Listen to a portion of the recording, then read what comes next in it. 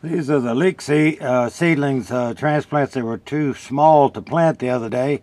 And I've got me a little tray here, marked it with leeks. I marked this one with onions. And I'm going to plant these up to see if I can get them to grow in the greenhouse a little bit and get a little bit bigger so I can plant them in the soil.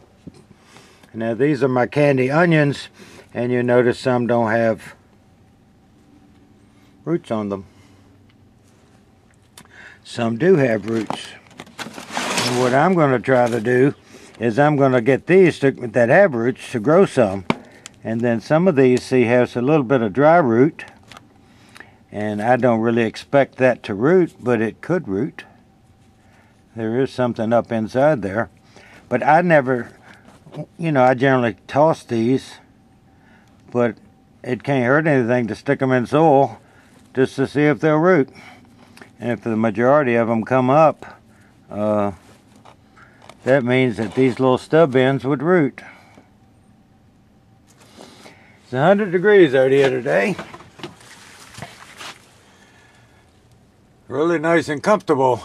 The outside is about 36, and it's 10 to 20 knots of wind blowing, gusting to 40. It's a little bitter outside. Well, there are my leeks growing, hopefully. And on these candy onions, I put a little mark right there. There weren't more than 6 or 8 that had a root on them. And then these had a place where roots come from, and these down here didn't have any kind of root. I'll pull one out to show you. There's no root. So we're going to let them sit in a not real sunny place for a couple of days until they get acclimated into the soil, and then I'm going to stick them up on top there, and they'll get all the sunlight they need during the day. One experiment. We'll find out what happens. This is part 2 of my onion and leek experiment. These were the leeks that were really too small to plant, and they all are growing, it appears. And these are the onions. Now you can obviously see from earlier in this video that they were a lot smaller than this. Now from this line back to here, they all had actual roots on them. From this line to about right here, they had a place where roots could form, and on the end, they didn't have any place where roots had formed. It was just the bottom stem of the onion. I have some growth in the ones with the actual roots on it, and there might be a few of these that had the roots on it. And as you can see from the green foliage, that's about where all the super growth stops. But yet there's one there and one there that obviously has rooted itself. I'm not going to give up on these yet because they're still green here.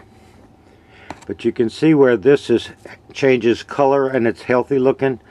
Where some of these stems are dark, getting higher, they're not going to make it. Where the ones that are not dark at the top might still have a chance to grow. Well, there's the end of my leek and onion experiment. Here are the onions. I did another video. I'm going to add this one too. That's the mark. Everything on this side of the mark had some form of a root on it. All on this side, just a little ways, had just a little teeny piece of a root, but not much of anything. It just like the little rough places that a root could maybe grow out of. And then from about here on, they look like that, no root on the end.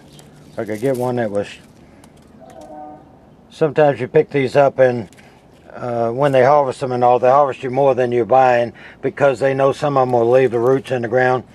And so I just wondered if the ones that, the first 2 or 3, maybe no more than 6 of these had an actual root hanging on them. These just had, at the bottom, it looked like a place could maybe come out of the, it just looked like little teeny marks that maybe would form roots. And this one had no roots, but it grew. These had, that had no roots, but it grew.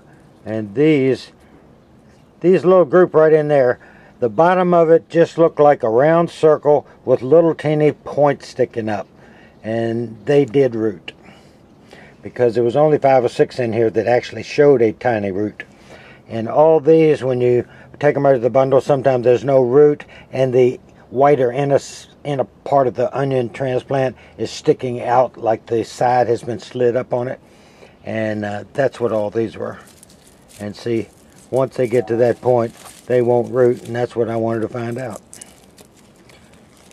They look like that. And I didn't know whether that would root, and obviously it didn't. So it was worth a try. I wanted to see what it would do. And these were mostly really tiny. And now I can plant these in the ground. And here are my leeks. They were just real thin little things, and they're slowly coming along. See the root mass? And there's probably 25 leeks in there. And they've been sitting right up there next to that other little pot of onions that had roots on it. And I just stuck it in the bottom. It used to be on old drink cartons, on old drink liter bottles. I didn't mark them because you know what onion looks like. I used to grow my seeds in these all the time until they quit putting them on the liter bottles. And I can plant those.